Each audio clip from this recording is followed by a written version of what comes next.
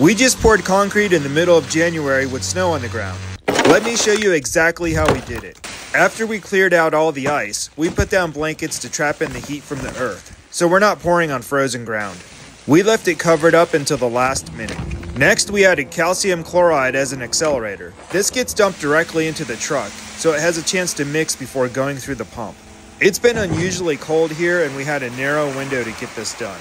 The forecast was calling for a high of 42 degrees with light winds. It was cloudy in the morning, and we had full sunshine in the afternoon.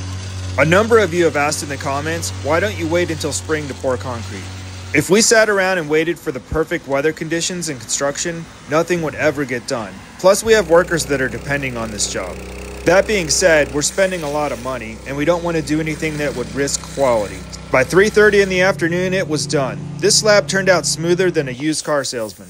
Let me know in the comments, do you think it'll crack?